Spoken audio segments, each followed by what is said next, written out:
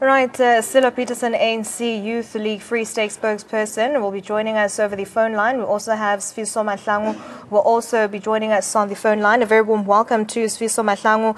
Right now, we know that the views, can you just explain those views for us about the communists and what they want to achieve from this national conference?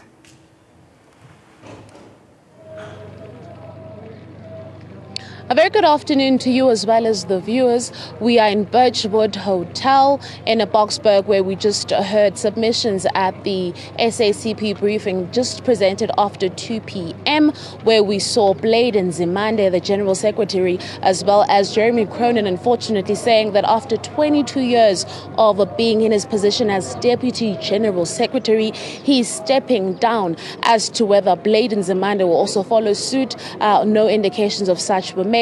Another key submission that we heard from that particular briefing is that the SACP says that depending on what will happen at the end of the year with the ANC, they'll basically decide what to do next. Pretty vague as to whether the SACP, the movement rather, will basically also stand for the 2019 elections or not. Jeremy Cronin came out strong saying that will not happen, but we know that a lot of things are on the cards. But I also have with me our resident political analyst Sfiso Mahlangu to also shed some light on some of the key submissions that were made. A very good day to you. It's been quite an eventful couple of hours where we heard key submissions from Blade Nzimande, from Solima Paila. Can you maybe give us clarity whether there'll be any change in the leadership of the SACP? Well, Sindisiwe, good afternoon, and good afternoon to your viewers. I think there are three key issues that the SACP is trying to determine in this weekend. They're trying to be relevant as an ideological partner and alliance member of the ANC. They've always been the group of intellectuals that have tried to empower the ANC with the wisdom to govern in a democracy.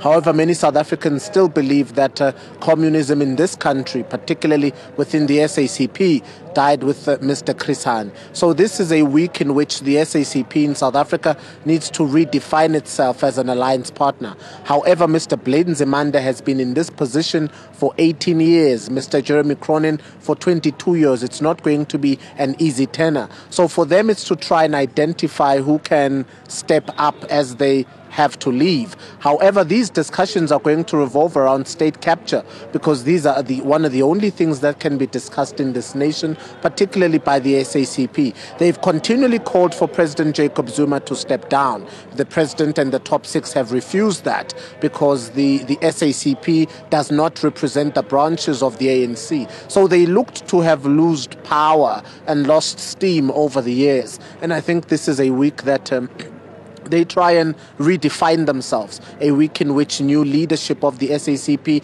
might evolve. That leadership, however, is not going to be easy, because after Blade Nzimande, who will take over? Who is there in the SACP for leadership besides Mr. Solima Paila and Mr. Jeremy Cronin? So it looks like an organization run by 4 key people, and without them, then this party is dead. So they continue to threaten the ANC and say they might go at it alone. And the ANC at this point has showed them the other hand and said if they want to go at it, they should contact the IEC and try and be a political party. They know they won't get 1 seat in parliament. So this is to erupt the branches of the SACP, revolutionize them about state capture, make them an eminent voice, so that the ANC can believe that the SACP has got enough power in the ANC branches to maybe turn the votes away from the ANC in December and in 2019. So I believe this whole weekend is going to be a threat at the current ANC leadership to say, if you don't take us seriously, this is what we're going to do. If that is going to be feasible, we don't know, but it's going to be a good threat indeed. And then we know that last week a Free State branch of the ANC basically said that SACP members should be taken out of power within ministries within the government. Do you think that this shows that there's a crack in the alliance partnership? This for me has always been an interesting point in Sindisiwe, how the SG of the SACP can also be a government minister. We had a conversation earlier with Mr. Mcebo Dlamini to say you're a student that is calling for free education, but you're going to sit on the same table here with Mr. Bladen Zimande. There's a difference in ideology here, and you get the sense that people are playing a two-sided coin, and perhaps they're really not being honest on what they want to do with leadership in this country. But the other question I think South Africans have in their mind is that what will happen to the SACP without the ANC, because it seems to be milking the ANC, and if it should desire to pull away, let them make an adequate point and just break ranks and move away. It's enough to continue to make threats and say we're going to break from the alliance, the alliance is injured, the alliance has hastened, the alliance has fallen away from the cause of democracy. If they really feel that they don't want to be an alliance partner with the ANC, this is the SACP and COSATU, then surely they've got enough means to just exit the party. But they know they cannot do that. So in this particular meeting on Wednesday and Thursday, there's going to be presentations from anti-Zuma groups. The South African Council of Churches, which has been very vocal against President Jacob Zuma, will come and speak. The stalwarts that staged a walkout or a no-show at the ANC policy conference will also be given a point. We are informed that even members of Save South Africa might come. So this seems like an anti-President Jacob Zuma and an anti-Gupta gathering. So it won't raise eminent points for land expropriation. It will not raise eminent points to radical economic transformation. What it will be a gathering of people who want to discuss what is wrong with South Africa. But in those discussions, I don't know if anyone here will be able to provide the solutions. I would believe that in leadership, if somebody wants to find a solution, it is to meet the person that you have a challenge with and try and have a conversation, a nuanced conversation on a solution. Just to interject, do you think that the MKVA not being here are possibly part of the faction that is pro-President Jacob Zuma? Well, definitely. How do you have a meeting with people you have never met? The SACP is saying at this point, if they don't listen to us concerning the fact that Zuma must fall, we'll break away from the alliance. And in no way is that a good leadership tactic. You can't speak to any leadership with some demands and they find themselves sorely alone, because whilst the stalwarts and whilst the SACP and other members of the alliance call for President Jacob Zuma to step down, the president has still got a lot of backup with other leagues, the Youth League, the Women's League, many branches within the ANC. So this is a period, I think, in which the SACP wants to re-identify itself and try and make itself relevant so they can be believable to the ANC. The MKMVA has made a prudent point to say they will not attend any conference where the ANC president is uninvited. And I believe if you're an alliance partner or any member, if your president is not allowed to speak, in what capacity are you going? But I think the hype of this week will be the fact that the deputy president, Mr. Cyril Ramaphosa, will come and address the SACP. And the strange thing is that they disallowed President Jacob Zuma to speak, but they have invited the deputy president, Mr. Cyril Ramaphosa, to speak. And these are the same group of people who are saying they are standing against factions. And I think if you allow one person to speak and not the other, you are perpetuating a faction still within the alliance. Just to play devil's advocate, don't you think that they've actually said that they've issued a letter out to the African National Congress and basically said that since it's the mother body, any member of the African National Congress can come, but the president, that in a way it was a call to appease the movement? Well, listen, Cindy, the reality is that the SACP cannot subdue an election.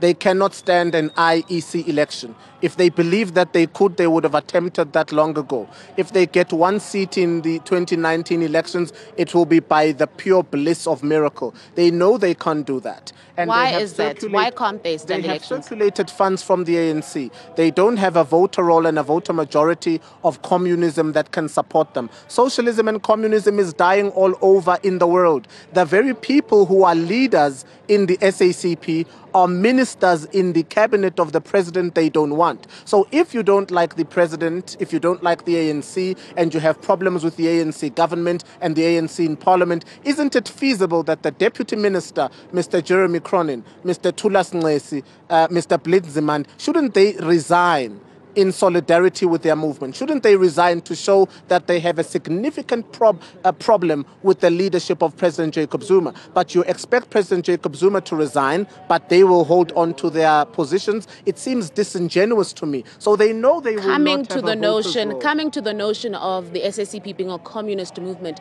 do you think that white capital monopoly will also filter, because we know that communism as well as capitalism are in conflict? Well, these are the same leaders who claim socialist and communist mindset, but they are ministers in cabinets. Many of them have, entrepreneurship and projects. So the idea that they are communist and they lead communist agendas is not feasible, and it is not true. They know they will not make it into an election. This conference is about them trying to re-strategize how they can manipulate the ANC into giving them power. That was basically Sfiso Mahlangu, our political analyst of ANN7. We could go on and on about this particular topic, but we know that this is going to continue on for 4 more days here at Birchwood Hotel. We'll have more for you tomorrow.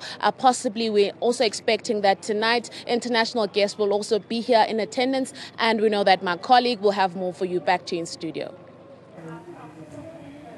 Thank you very much, Jacinda. Right now, I'm also joined by Sello Peterson, ANC Youth League Free State spokesperson, and he joins us over the phone line. A very warm welcome to you, and thank you so much for your time. Now, we know that the SACP says it will not take a decision on splitting from the alliance just yet. What do you make of this statement?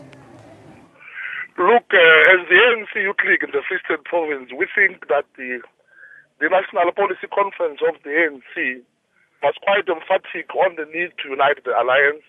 It was quite emphatic on the need to have a discussion that is guided properly by politics between the leadership of the ANC and the leadership of the Communist Party, in an attempt to ensure that the alliance with the ANC through the President of the National Policy Conference has reiterated that indeed the historical mission of the alliance has not been achieved, and as such it would be quite a sad day if the South African Communist Party would really not take this opportunity to engage the leadership of the ANC and the President in particular, so that we're able to identify the smaller challenges really which are making us to differ, because we think as the Youth League, the ANC has provided direction. The leadership of the ANC is saying, come, let's sit on the table.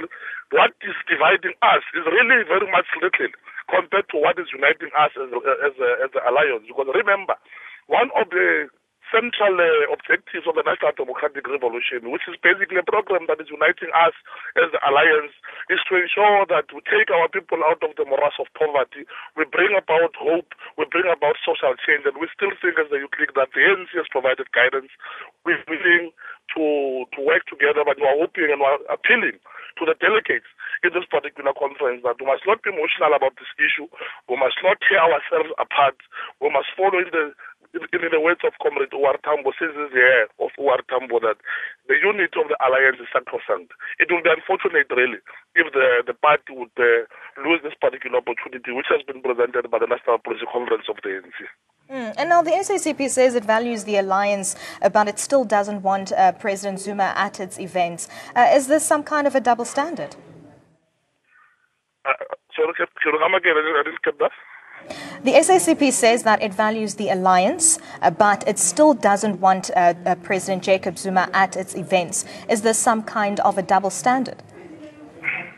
Well, look, our view as the Youth League, we've raised this issue earlier on with regards to the posture by COSATU that the President of the ANC must not go and address them. Unfortunately, the Communist Party has also adopted the same posture. That is why we're saying, in our view, the leadership of the ANC in the policy conference has provided guidance. It's urgent. We need to have a bilateral agency at level, the leadership of the ANC and that of the party, to really resolve this particular issue, because to us as the Youth League, it really does not make any political sense. Why are you saying the President of the ANC must not come and speak in your event? Why are you prescribing to the African National Congress as part of the alliance who should come and speak on their behalf and so on? We think it's unfortunate. For instance, as the Youth League and the ANC are going to elect the leadership of the party, we are All right, I seem to have lost Silo Peterson, the ANC Youth League Free State spokesperson. He was joining us on the phone line, just giving us some more on what they think as the ANC Youth League from the Free State. As we know that the SACP is keeping its options open as it begins its 14th National Congress today. And the Congress is meeting amid strained relations and talks of a possible split from the ANC-led alliance.